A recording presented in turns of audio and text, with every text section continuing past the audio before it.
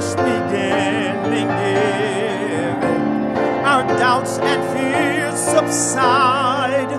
God's comfort now receive it. Thy strength and power reveal, and Satan's power is stilled. Our labor is for thee, for Christ and humanity. From every tribe and land, we humbly represent thee. 100 fields and plains and distant shores, all praise be.